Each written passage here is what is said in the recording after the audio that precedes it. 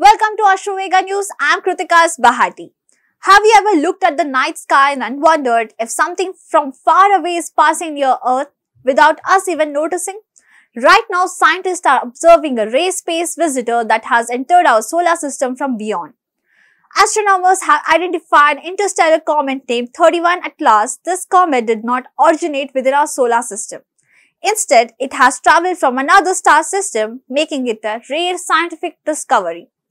The comet is being closely monitored by NASA and the International Asteroid Warning Network, which tracks objects passing near Earth. Scientists have confirmed that 31 Atlas poses no threat on Earth. So why does it matter?